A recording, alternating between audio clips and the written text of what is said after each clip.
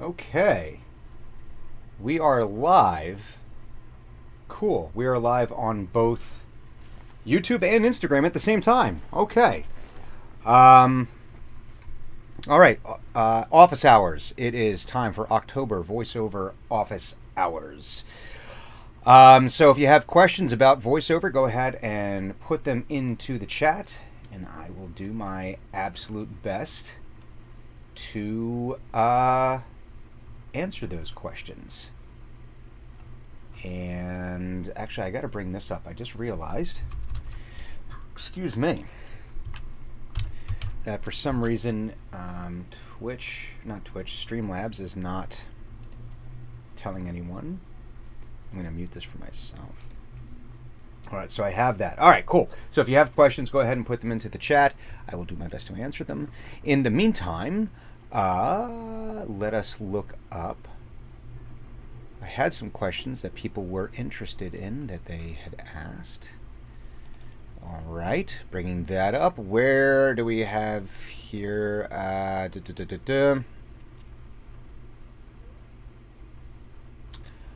Okay, this is a really good question. I've seen this. I've seen this question a couple of times. Let me bring this over here so I can see it. Okay. At any rate, the question, I could find it here, comes from Ethan Shirley of St. Louis, Missouri. I know money is always a touchy subject. Yes, it can be. And I'm not asking you how much you make per book. But how do I know when I'm ready to raise my rates? I've taken some lower paying gigs to get myself started, but I know I can't build a career on them, and I really want to do this full time. That's a really, really good question. Excuse me while I have some of my genuine Hank's Gourmet Wishniak Black Cherry Soda. It's very tasty. That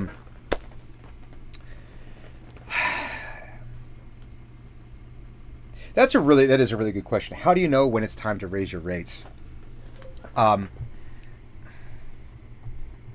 don't know if there's an exact answer to that question. I don't know if there's a specific, yes, now is the time. I know you're not going to start off at $200 per finished hour, for example. Just because that's what you get after you've been doing this for a while. But you also don't want to stick around doing $80 per finished hour forever, because it's not terribly sustainable. Especially as you get better at it, you should be commanding a higher rate. I will say that it is, once you've locked in a rate with someone, really difficult to ask for a raise. Really, really difficult. I look at it like, if someone took a risk on me at the beginning of my career, if they took a risk on me at the beginning of their career, they paid me whatever the rate was that I had asked for, and I feel like for me anyways, they're kind of locked into that rate. I don't want to, because hopefully I started asking for a reasonable rate. I don't even know why I have these on. Oh, sorry. I don't even need that on. So yeah, I look at it like, yeah, I might still be doing books for less expensive, for a lower rate than I would for, say, a brand new client. But these are folks that helped me get me on my feet when I first started, or wherever I was in my career. They took a risk in me in that moment. So that's the cost. The cost is that I don't charge them a higher rate. I've had people who have voluntarily started paying me higher rates as we've moved forward, but it's never been at my urging. Now, if it's been years, depending on who it is, but if it's been years since we last worked together, then yeah, I might not want to go back to that $80 per finished hour rate. But I'll try to find, we'll try to find something. But it's tough to ask for a raise as you're working with someone. When is it time? I don't know. If you're narrating consistently, let's just say audiobooks. Let's just say audiobooks, for example. One way to find out is to ask people who have narrated about the same, I'm not going to say the same number of books, because I don't think that's the same thing. I don't think that's a fair measurement, because the books are at different lengths. I've done plenty of books that are like 2 hours long. Is that the same as narrating a book that's 12 hours long? No, definitely not. Completely different kind of project. So my vote would be, first, if people are comfortable talking to you, finding a coach, or finding, not even a coach, finding someone, a colleague, a contemporary, someone who's done 12 hours, who's done 10 books, and maybe each of those books is about 8 hours long, so 10 times 8, you've done about 80 hours of narration. Maybe you ask them, hey, just out of curiosity, what are you charging now? That might be one way, but like the original question, money can be a touchy subject, and not everyone wants to share the number that they have. I'm not sure why.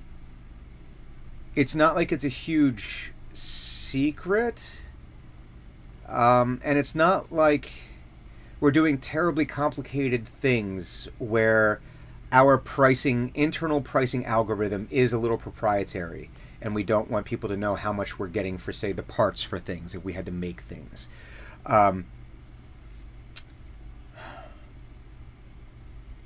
The other thing is, I guess, look at about every 10 books or so. 10 to 15 books? I'm trying to think. So, you know what? I'm going to spill the tea because I even just said it. So when I started, in addition to doing some royalty share, and I did have some extraordinarily low-paying books, $40 per finished hour, which is way below a rate that anyone should be accepting. The person I was narrating for was very nice. They were professional. They always paid their invoice on time, so I have a lot to be thankful for that. And when I did ask, at a certain point, I just basically said, hey, I need to charge you more. I can't do it at this rate anymore. And they said, sorry, it's not in the budget. And I said, that's fine. We parted on very good terms, I feel. And if their budget ever changes, then yeah, I would probably go back and work for them. I don't think they'd be able to match what I'm doing now. But anyway, but when I really started doing the audiobooks, I was charging $80 per finished hour for the first, say, dozen or so, give or take. I don't remember exactly when my rates changed. I could go into ACX and look. I'm just not going to do that right now. But I started with that, and now I am charging, now my going rate is $215 per finished hour, which is the union scale rate, or just above the union scale rate. And I've done, I think, around, let's call it around 85 books, I think is what it is. I might be wrong. So, yeah, I don't even know how to do that math to figure that out.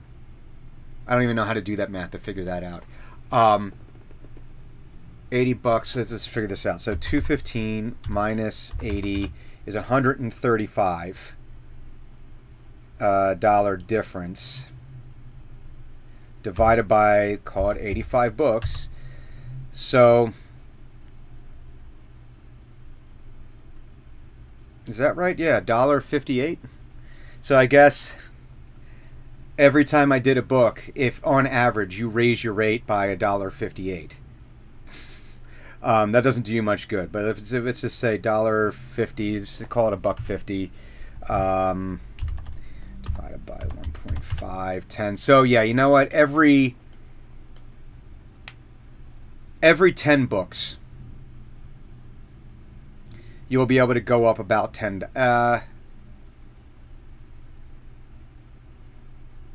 Call it every 15.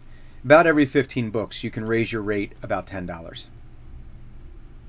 Thereabouts. I think that's a fair way to say that. Once you've done 15 books, if you were doing 80, you should now be able to charge 90. Once you're at 30, you should be able to charge 100. This is sounding about right, I think, if memory serves. So as you go, you can slowly... Now, I don't know if that scale is 100% accurate, because I think at some point you might make a big jump. You might go from 100 to 150 pretty quickly. I don't know. It depends who you're narrating for. The same could be said with all your other voiceover rates. You should start off by charging a fair rate charging a fair rate that values your time. It might be at the lower end of the voiceover scale when you look at things, but it should still be a completely fair, honest rate.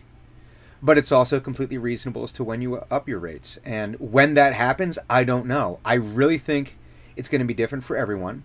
I think it depends on how in demand you are. If you are constantly booked,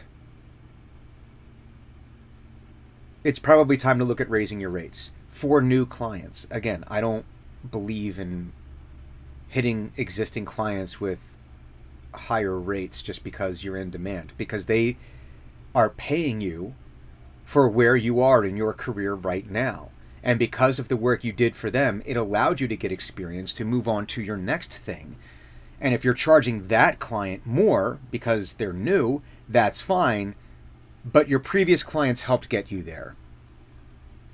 So if you want to say you're still discounting your rate to them, that's fine. But that discount is the price that you are going to pay as the talent for having taken a chance on you when you started your career.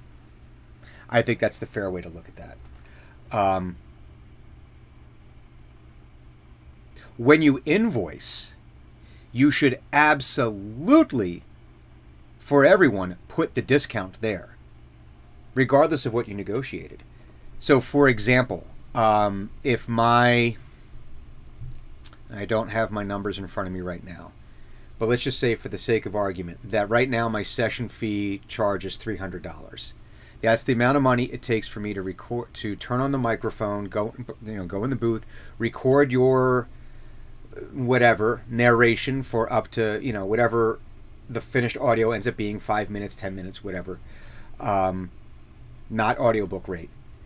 That's the amount of money it costs for me just to do that. And you get your revisions and all the other stuff with that.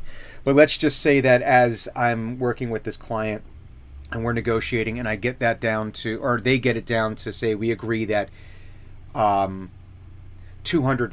or $230, 200 and whatever. Let's just say $230 is the amount that we agreed to based on what their budget is. Now, I could say, no, this is my rate, and I could hold fast. Okay, but, and there's a lot of things, a lot of inputs that go into making that decision. But the other thing to look at is like 230 versus 300. And is this going to make or break me? Is me giving a $70 discount or a $50 discount or whatever, is this going to make or break me? Probably not. That extra $50 is like, yeah, it's nice, but is that going to really make my year? Is that going to cover my rent? No. The 250 will, or will go towards that. So, again, there's a lot of things that go into that calculus, and it's fine, whatever it is for you. But what I would do then is, I'm doing the math because I, again, can't do math in my head like that. So 83%. So that's a 17% discount on my services.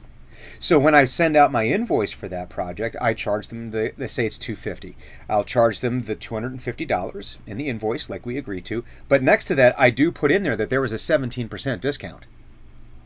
because I do want them to understand the value of what it is that they got. So that way they understand, yes, I offered you a discount. That way they're not, well, that's your standard rate. No, it's not. I did this for you. And I think that's just important, so that way it's all the way across the board. Across the board, it's above board, rather. It's transparent, and it's in writing.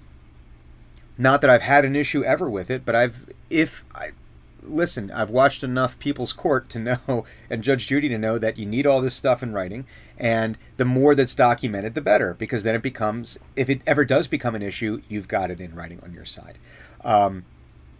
But the same thing with raising your rates there. As you move forward, you should be raising your rates. It's a long-winded way to get around of when do you do it. It's different for everybody. If you're 20 books in, you should not be charging $80 per finished hour. I'll tell you that much. What should you be charging? I don't know. Are you worth 100? Are you worth 125? Are you worth 150?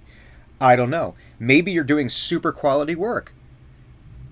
Again, if it's doing super quality work, then yeah, maybe you should be worth $150 per finished hour at that point. Maybe not. I don't know. It's also what the it's what the market will bear. It's what the people who would hire you, who your potential clients, it's what they're able to afford. And I will say, as you charge more in audiobooks specifically, you will start to see fewer projects coming your way. Or at least available to you, for two reasons. One, not all independent authors have it in their budget to pay $200 per finished hour. They just don't. If you're talking about a 10-hour book, that's $2,000 out of pocket. They got to sell a lot of audiobooks to make that money back, and I hope that they do. But independent authors may not have that in the budget, so that you might be losing some of your potential clients because of that. The other thing, too, is that those jobs are going to be, there's going to be a lot of competition for that. Whether that person who's competing with you whether they should be competing at that level is a completely different story. But my guess is that, like, whenever I've gone on to ACX recently to look at things, I'm looking at the higher rate jobs. So, not to say that, oh, you got to compete against me. And I don't mean that like, I'm sure you could be able to beat me. You'd be just as, sure, there's tons of people who are way better than me. But it does mean that you would then be auditioning against people who have done dozens upon dozens upon dozens, if not hundreds of audiobooks. So there's an experience differential there that you would have to try to overcome. So it becomes, you're getting paid more, but you're not necessarily going to have as many projects at your disposal. I hope that kind of answers the question in a roundabout way. Cool. That's it for office hours this October. Keep an eye on my social channels to see when we're doing the next office hours. And everybody have